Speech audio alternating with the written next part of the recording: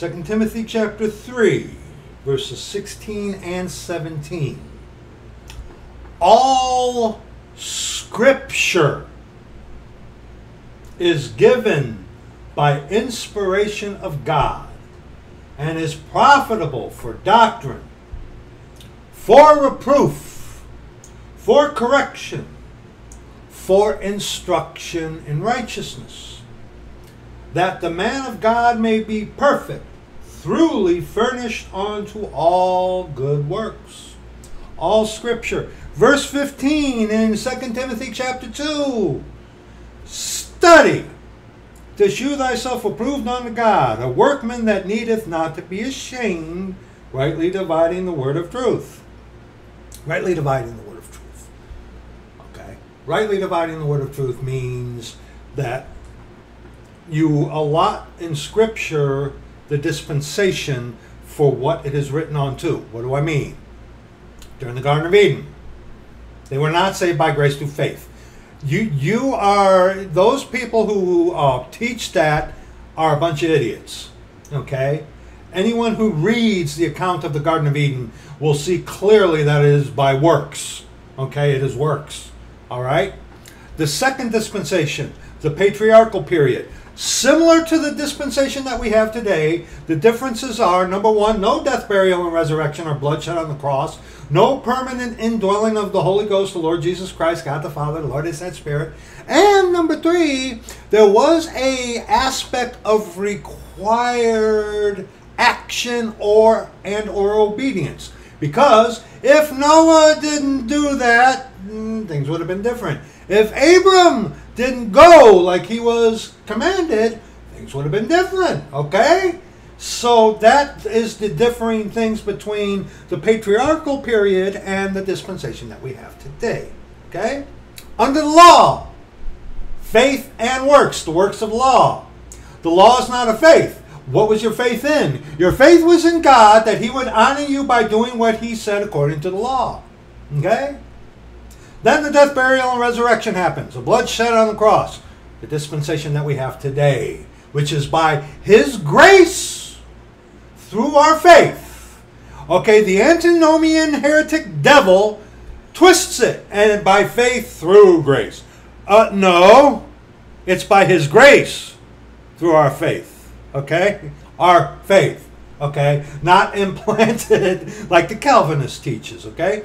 After this dispensation will end with the redemption of the purchased possession, the come up hither. Then begins the time of Jacob's trouble, which is a reverting back to faith and works. The difference is the death, burial, and resurrection is already there. But remember, that man of sin, the son of perdition, is going to be a Hebrew, and he's going to allow the Hebraic Jews to bring back animal sacrifices. But during the third year, somewhere in there, he's going to go into that third rebuilt temple, the abomination that maketh desolate, standing in the place where he ought not. You read that in Mark and several other places. Is going to go into that third rebuilt temple and say, I believe. And he's going to have the visage of the Roman Catholic Jesus, and then all Hades is going to break loose. Okay? At the end of that second coming, the Lord Jesus Christ comes back with us. His body, okay? He comes back with us, all right, to establish the kingdom of heaven, which is the 1,000-year reign of Christ Jesus on the earth, ruling and reigning from Jerusalem. During that time period, it is going to be by works. Why? Because within the Garden of Eden, similarly, they're going to be able to see God. You're going to be able to see the Lord Jesus Christ sitting on the throne, okay? That's the sixth dispensation. Okay, now Christ Jesus never leaves the earth. Once He's here to stay. But what happens is, at the end of the 1,000 years, Satan is let loose from his pit and goes out to deceive the nations. And then that's when Gog and Magog happen. Then the Lord is going to destroy Satan and cast him into the lake of fire. Hence, sin will be eradicated. Because remember, during the kingdom of heaven, there is still going to be sin. That the kingdom of heaven, which is all works, is when the Sermon on the Mount will be doctrine. Okay? It's not doctrine for today. It's not salvific doctrine for us today. There is instruction in righteousness in the Sermon on the Mount. Absolutely. Doctrine, no. And then, of course, with the abolition of sin, sin is done away, cast into the lake of fire. Death and hell are cast into the lake of fire. These people are still going to be burning for eternity in the lake of fire. The final and seventh dispensation. Okay? With no sin. Okay? All right? That's just a basic rundown of the seven dispensations. Okay? All right? That is what I teach. In your authorized version of the scriptures, again in 2 Timothy chapter 3, verse 16, all scripture is given by inspiration of God. Stop. Scripture. Scripture. You see this right here? See that? You can see that. This is scripture. This is scripture. This is inspired. Within the scripture itself, there are references onto other verses within the scripture. Okay? Paul does this. He will make reference onto other scriptures. He will quote other scriptures. The Lord himself will quoted Isaiah, other scripture. So within the scripture, right here, this is what's inspired by God. This, the actual scripture. Okay? So within the scripture itself, there are cross-references onto other scriptures. Okay? Even devils know that one. Okay? Even devils are aware of that. But see, this is what is inspired. The scripture, right here. Okay? See this in the middle there? Those are cross-references. Those, dear friend, are not inspired. They're not. How many of you, now it depends on your set of scriptures. It does. Myself and Brother Alexander B. Hartley, this day, before this video was even, before I even turned it on, Brother Alexander B. Hartley and myself, we are both aware of this, and so are several other saints. Most of the saints that we speak with and whatnot are aware of this. That cross-references within the set of scriptures differ. For example, okay, this is is a Bullinger set of scriptures, which uses the authorized version, okay, but the Bullinger, okay, has something totally different for a verse than, say, the Thompson chain, and also the Schofield, okay. Sometimes they are differing, but what we have seen, especially with what we are going to be looking at, a lot of the scriptures will, the people who like, of Schofield and the Thompson chain, even some of the Cambridge, okay, will use the same references. But you got to remember something. The references are not inspired. What am I talking about? Turn to Proverbs. The proverb for today. Today is the 11th. Check this out. Dear friend, dear saint, cross-references within, see here, the cross-reference within the middle, they are helpful. Yes, they are. They are helpful. They're not inspired. Inspired cross-references, like we've made mention about how Paul quotes the Old Testament, same with our Lord Father Jesus Christ, okay, those are found within the text itself, which is inspired. Okay. Now, if someone, with something like that want to put it into the cross-reference, that's a different story. But you got to be mindful of these things, brethren. Okay. The text of Scripture of the authorized version is inspired by God. Perfect. Inerrant. Amen. Amen. Amen. Watch it with these cross-references. How many of you check your scriptures? Okay, if you got several, brother, you do. Know who I'm talking about? Your brother. Check your references about Matthew 24 and 2 Thessalonians chapter 2. Or Matthew 24 and 1 Corinthians 15. How many of you in your sets of scripture, check. Pause the video and check. For an example, there might not be in yours. Praise the Lord. Or it might be on another one that you might have.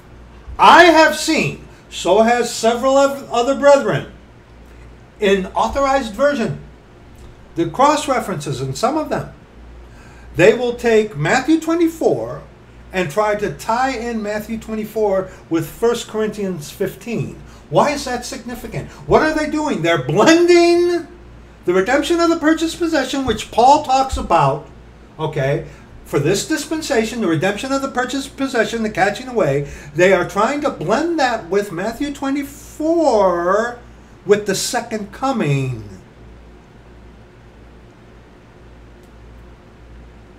What does that mean? The cross references, dear friend, even in Schofield, okay, the cross references themselves don't gender onto rightly dividing. Check your scriptures.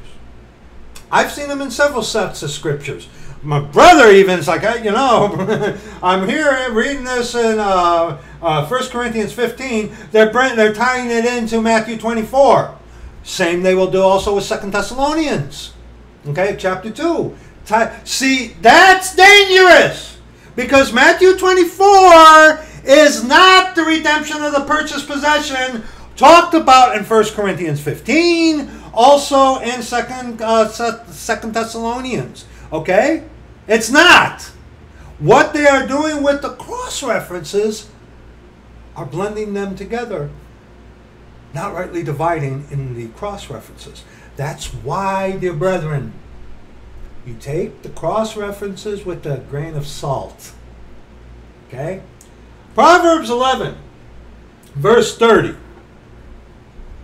The fruit of the righteous is a tree of life, and he that winneth souls is wise.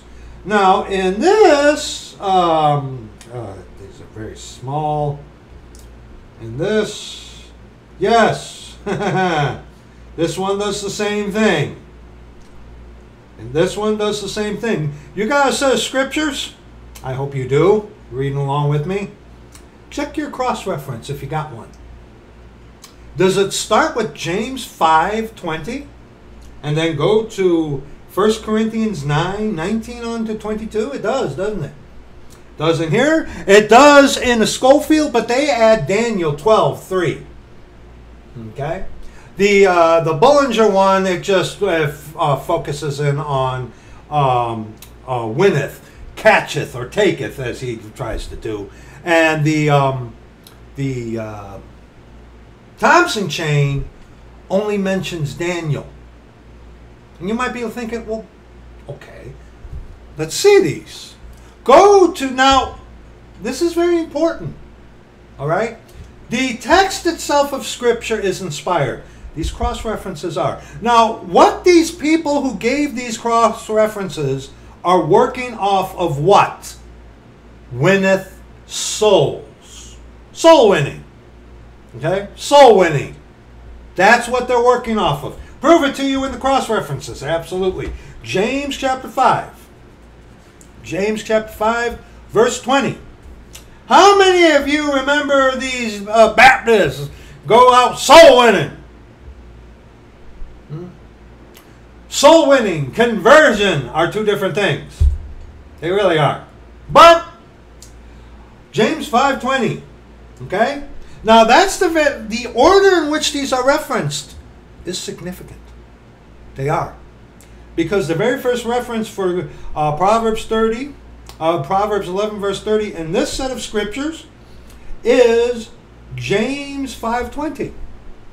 Let him know that he which converteth the sinner from the error of his way shall save a soul from death and shall hide a multitude of sins. I forgot to turn off the ringer of my phone. Okay? What's significant about that? The book of James, by the way, is written to who? James 1 verse 1. James, a servant of God and of the Lord Jesus Christ, to the 12 tribes. Not the ones, the 10 that are in England. Stupid. The 12 tribes which are scattered abroad, greeting. 12 tribes. This is our brother James, who had the us and them mentality that is talked about in which we discuss in the video about Acts 21, which will be in the description box for you to reference, okay? The book of James is clearly written onto the Hebraic Jewish people. And when you read James chapter 2, James chapter 2, verse 14, what doth it profit, my brethren, though a man say he hath faith, and have not works? Can faith save him? Now, see there, friend, here's the problem. Okay? Here's the problem. All right? Paul and stupid head Christy Burke pointed this out. Several atheists have pointed this out. Several so-called Christians. That one Doug guy who did the video on the channel here even pointed this out. There is a clear contradiction between what James says in that verse and what Paul preached. Because what? Hey, you antinomianist! Does our faith save us today? It's by his grace to our faith, but go with me here. We are saved, according to the antinomianist, by our faith first and his grace. It's scripturally by his grace to our faith. But okay. Paul preaches contrary to that. Because according to Paul, yeah, faith saves you, right? Right?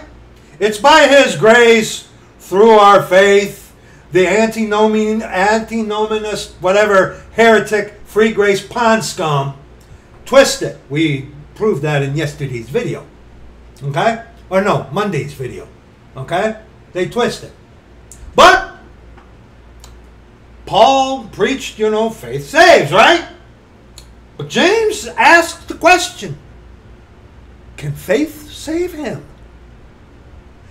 When you read, and video for James 2 will be in the description box, the fruit of not rightly dividing the word of truth. Okay? James here is preaching faith and works.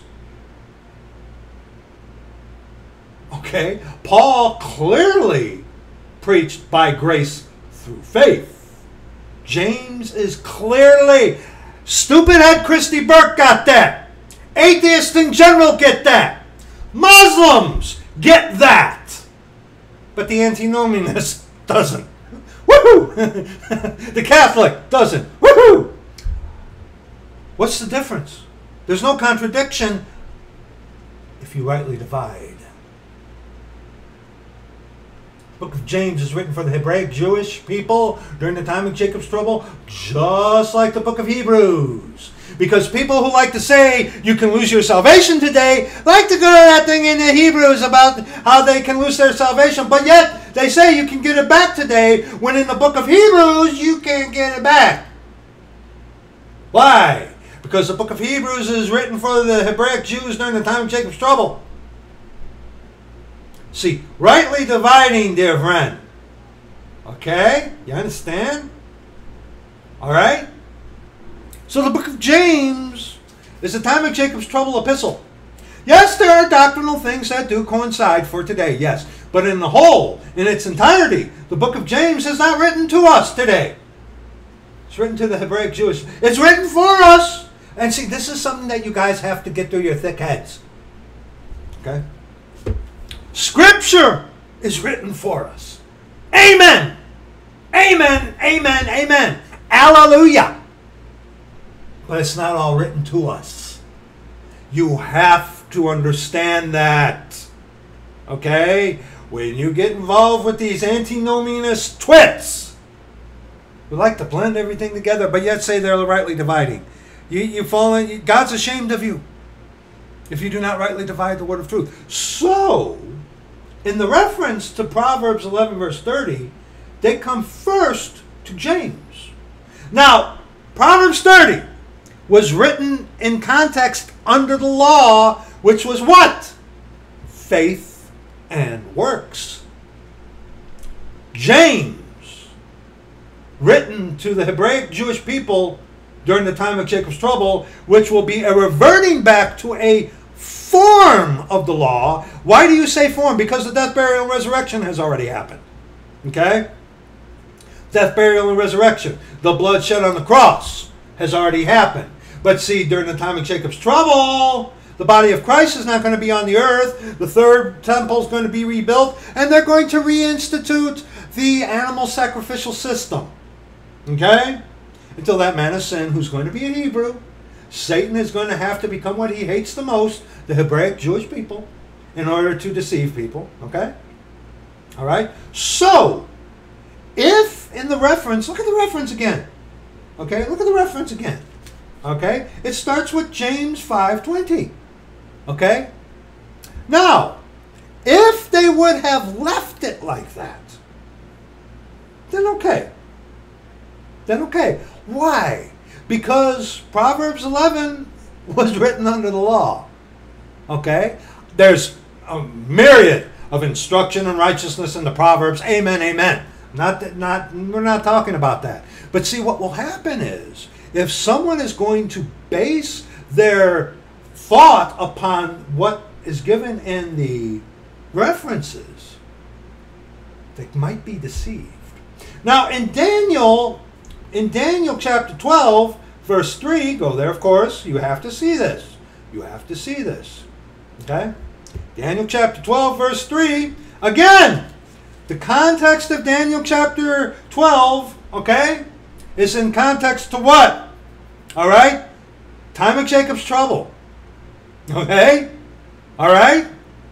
And also into the oncoming kingdom of heaven. All right? Daniel 12 is not written in any context for us today, but cross-referencing it with the time of Jacob's trouble, obviously, and also referencing onto the kingdom of heaven, which is all works. But in verse 3, Daniel 12, verse 3, and they that be wise shall shine as the brightness of the firmament, and they that turn many to righteousness as the stars forever and ever. Okay? Go ahead and read the context on your own time. Now see, those are Old Testament references. And in James, in context, is under the law. Okay? A form of it, meaning because the death, burial, and resurrection happened. That changed everything. Okay? Alright? So if they would have left, even if it were Daniel and James 5:20, okay. Okay. But they added, right now, check the reference again, they added 1 Corinthians 9. 1 Corinthians 9:19 on to 22. And here is where the subtle deception can happen. It's obvious when you look at it that they are working off of winning souls. How many of you are aware of the Baptists, like that so-called Stephen Anderson, that sodomite? You know, you go out soul winning. Jerk Hiles was big for that. Go out soul winning. Go out, and what would happen? They would say stuff to you. If you don't go out soul winning, what? What do they say? You got their blood on your hands. Aha! Now we're going to go to Ezekiel 2, where they will go to that if you don't witness, then you got their blood on your hands. It's your fault. Look at me. Come here. You know what that is? That's a work. That's a work. Hey, you antinomianous pond scum! Even you got to admit that. That's work. Let's read 1 Corinthians chapter 9, verses 19 on to 22. For though I be free from all men, yet have I made myself servant unto all, that I might gain the more. And unto the Jews I became as a Jew, that I might gain the Jews. To them that are under the law, as under the law, that I might gain them that are under the law. To them that are without law, as without law, being not without law to God, but under the law to Christ. We've addressed that this very week with Monday's video. I think it was Monday's video. yesterday, I don't think it was, but that both will be in the description box for you. That I might gain them that are without law. Why are they going to this? Gain the more, verse 19. Gain the Jews, verse 20. Verse 21. That I might gain. Verse 22, though. Verse 22. See, what they are intuiting is that Paul took it upon himself to save souls, to win souls. But see, verse 22 is very important. And one word ties it all up into a neat little package for us to understand. See, if you go off of the cross references of what they're implying to you, well then, hey, I guess God has a gun held to your head, forcing you to go out there to win souls, because if you don't, their blood's on your hands. And then I guess you can also tie into then it's not your faith, but it's actually Jesus Christ's faith itself that is in you. What a stupid, wicked heresy that is. Scott, the Lord rebuke you, you wicked, foul devil. Okay? But he's just going off of Calvinist doctrine. Okay? If it is the Lord's faith that we actually have, the Lord himself, his actual faith in us, why do we sin? Verse 22.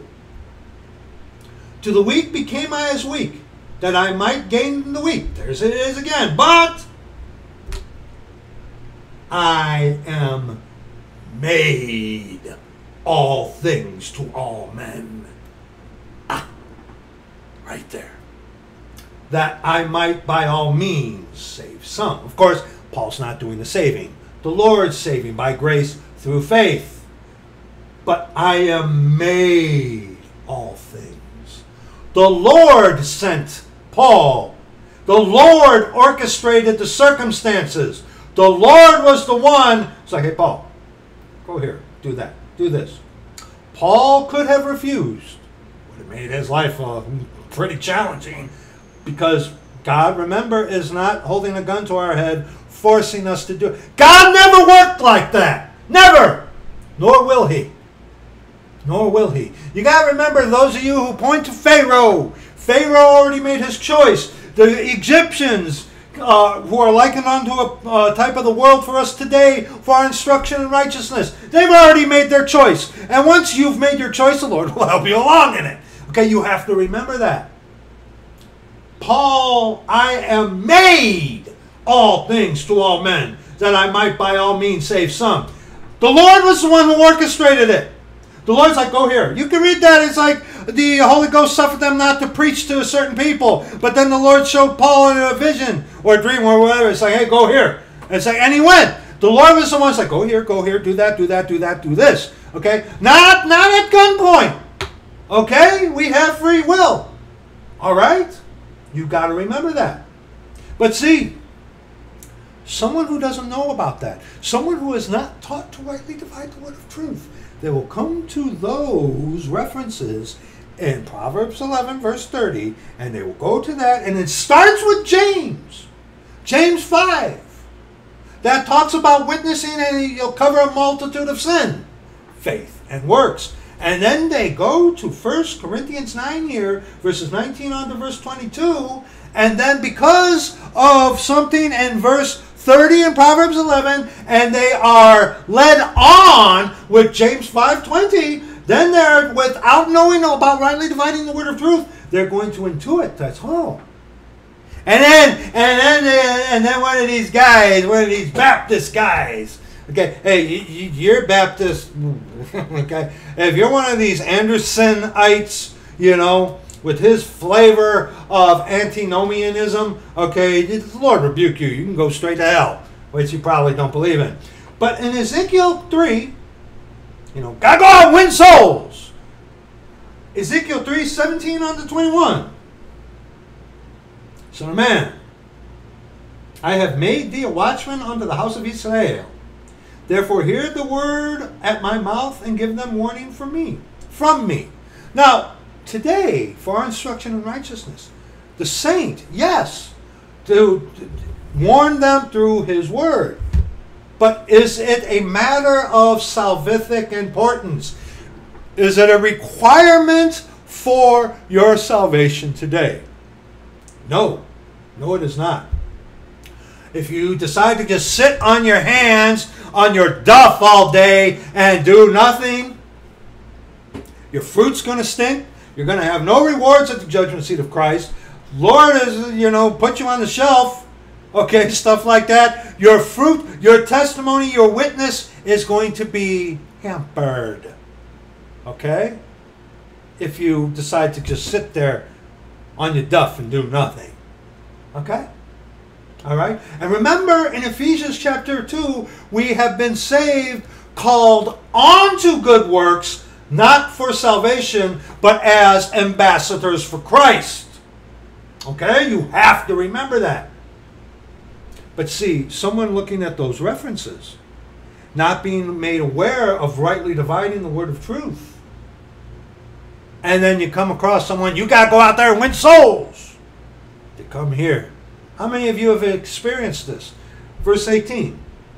When I say unto the wicked, thou shalt surely die, and thou givest him not warning, nor speakest to warn the wicked from his wicked way, to save his life, the same wicked man shall die in his iniquity. But his blood will I require at thine hand. I mean, if I'm not out witnessing, their blood's on my hands. Under a dispensation of faith of war and works, before the death, burial, and resurrection, without the Holy Ghost, the Lord Jesus Christ, dwelling in you permanently? Yeah. Because that wasn't there under the law. It was faith and works. There was no permanent seal of the Holy Ghost as there is today. During the time of Jacob's trouble, the only ones who are going to be sealed are the 144,000 Hebraic Jews. Okay? Everyone else. Verse 19. Yet, if thou warn the wicked, and he turn not from his wickedness, nor from his wicked way. Now, this is a very important verse.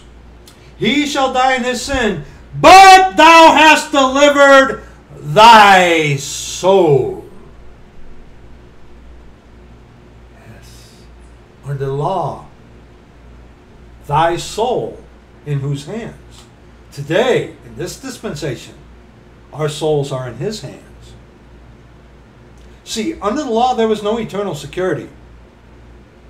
None.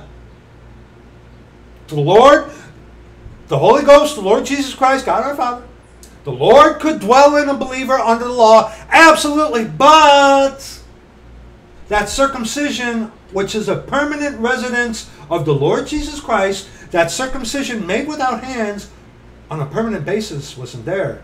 That's why if they ate pork, the Lord could depart from them.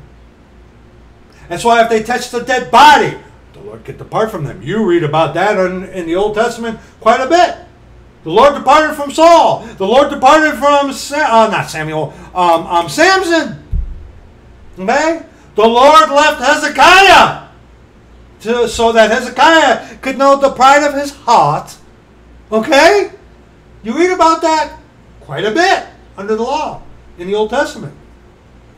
It's not that way in this dispensation today. You go the way of the cross, broken, contrite, and in fear of him. You call upon his name. He saves you. You're eternally secure. Once saved, always saved. Unlike under the law. And see, those cross references could lead someone into thinking, and especially then you run into a Baptist or a Pentecostal who comes to you preaching work salvation, all the while saying just believe and receive. But yet, if you're not out there winning souls for your church building, you got their blood on your hands. But verse 19 tells you, but thou hast delivered thy soul. No eternal security. Our souls are in the hand of the Lord. Eternal security, once saved, always saved, which wasn't there under the law. Don't believe these antinomianists, whatever they're called, jerks. They're lying to you. Some of them are outright stupid. Let's continue. Verse 20. Again, when a righteous man doth turn from his righteousness and commit iniquity, and I lay a stumbling block before him, he shall die, because thou hast not given him warning. He shall die in his sins, and his righteousness which he hath done shall not be remembered. But his blood will I require at thine hands. At thine hand.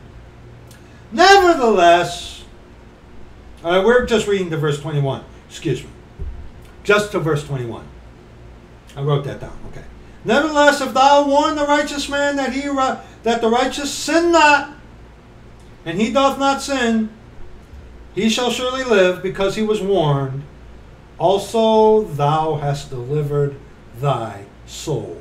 Faith and works. Now see, tying that in with James chapter 5:20, and even in Daniel, yes. Putting in 1 Corinthians 9, no! No. Now see, you got to understand, the reference in Proverbs 11, there, go back there, verse 30, what obviously is the focal point for the reference? Obviously, as we have seen, obviously, winneth souls. That's the Thompson there also makes a reference onto the tree of life. The Thompson references, which reference the tree of life and Daniel 12:3, fine, okay, that's fine. It stays within the parameter of under the law. But see, putting in 1 Corinthians, and then you just happen to run into some putz, whoever out there, it's like, you got to be out there winning souls. If you ain't winning souls, their blood's on your hands. Let's work. We are saved on two good works, not to be saved or stay saved. Okay, their blood is not on our hands. It isn't today, unlike under the law. But see, now, you can, 2 Corinthians chapter 2. 2 Corinthians chapter 2. Are these people purposely doing this? The way to hell is paved with good intentions. Again, you Christians are not taught to rightly divide. When you hear rightly divide, say from an antinomianist, okay, these free gracers, when they say to you rightly divided, they are not talking about salvation changing in the dispensation as it does. They are telling you that God's grace changes, not salvation, or how one is made right. God's grace is in every dispensation, or we would go up like a puff. Okay? It's not His grace that changes. Grace simplified is unmerited favor. The greater blessing the lesser. What changes is how one is made right and or is saved within the dispensation. Those cross-references are not intuiting rightly dividing, because they are blending James 5, some Daniel 12:3. If those would have been the only ones, then fine. They're in context accurate. But they throw in 1 Corinthians, blending them together. And then, like I said, you run into if you're a Baptist, okay, I've heard about this from the Baptists and also from the Pentecostals, and of course the J-Hos and the morons, Jehovah's Witnesses and Mormons, okay, they're saving their souls because that's their works, The J-Hos, they got their list that they got to mark off. You go here, All right? But, and you find these references, authorized version. Perfect, inerrant, given by inspiration, Word of God. Again, saint, brother, sister, this, the text, is inspired. These ain't. Again, check your references about Matthew chapter 12, Matthew chapter 24. Do they tie in 1 Corinthians 15? Huh? 2 Thessalonians chapter 2? Some of them do. What are they doing? They're blending the second coming and the redemption of the purchased possession together. Matthew 24 has nothing to do with the redemption of the purchased possession. Matthew chapter 24 is talking about the time of Jacob's trouble. He who endures to the end, the same will be saved. You and I today, we don't have to endure to the end to be saved. We go the way of the cross. We go the way of the cross, broken, contrite, and fear of Him. Call upon His name. He saves us, seals us. Once saved, always saved. We don't have to endure to the end of anything. But you are going to have to endure in the time of Jacob's trouble. And see, in some of the cross references and some of the sets of scriptures, they blend them together. Not rightly dividing the word of truth. You Christians are not taught to rightly divide the word of truth. Now, their intention might be, well, just give them cross references. But the way to hell is paved with good intentions. If your references, remember, again, the text is inspired. The text. The cross references are helpful. Yes, they are. Yes, they are. They're not inspired. They're not. Hence, 2 Corinthians chapter 2. 2 Corinthians chapter 2. Verse 17. For we are not as many which corrupt the word of God, but as of sincerity, but as of God, in the sight of God, speak we in Christ. 2 Corinthians chapter 4, verse 2.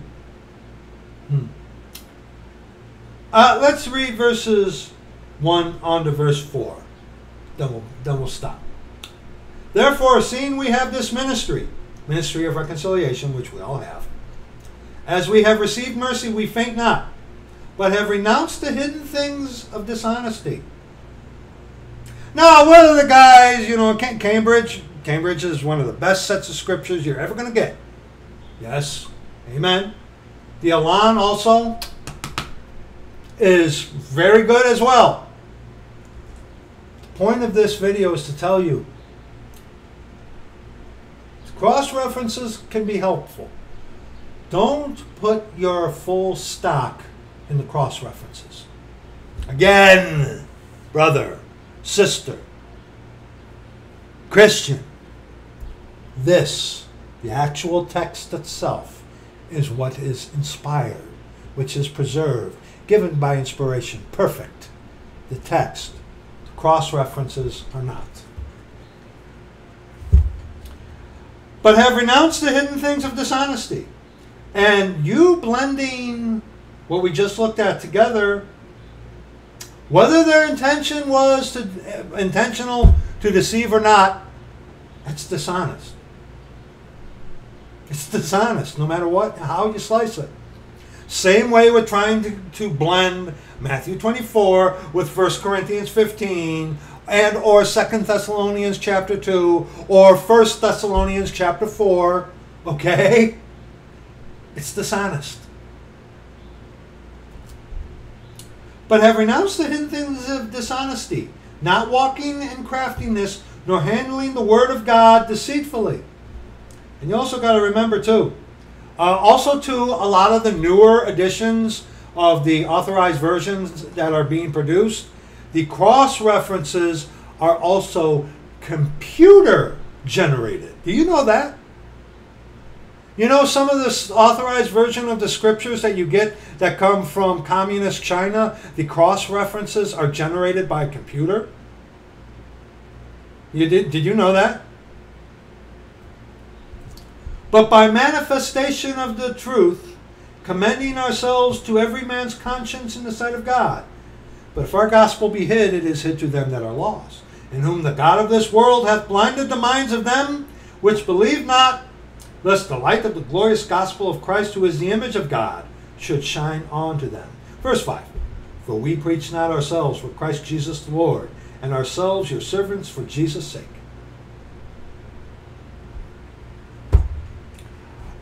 Cross-references are very helpful. Yes, they are. Yes, they are. I myself, I got one of these things, which, which is, for what it is, okay, it's decent for what it is. I got one of these, okay, which is nothing but a big cross-referencing thing. You need a man. See? Look at it, okay? This is, okay. This, however, is a Catholic Calvinist bent to it. It certainly does. But, cross-references. This is not inspired. Okay, this is not inspired. This is all cross-references. Okay, as you see. Okay, this is helpful. I just had to wipe off a lot of dust off of it because I don't use it anymore. I don't. Why? Because cross-references, unless they are in the text of Scripture themselves, are not inspired. Helpful? Amen? Amen. Yes, they are helpful. And yes, they can point to the truth. Absolutely. But as we see, that little leaven, that little dishonesty, at its core, not intuiting, not involving, rightly dividing the word of truth, and a babe who's never heard of rightly dividing the word of truth, okay, and one of these Christian antinomianists or whatever gets a hold of them, and they deceive them in what rightly dividing actually is. Or worse, you get a Presbyterian. Yea, hath God said, well, the King James, they've done all this. It's not, you need an NIV.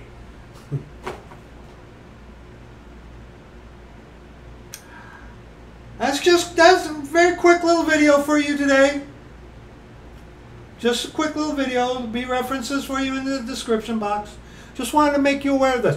The authorized version is the perfect and inerrant, given by inspiration word of God. Amen, amen, hallelujah. Text. Not the cross references.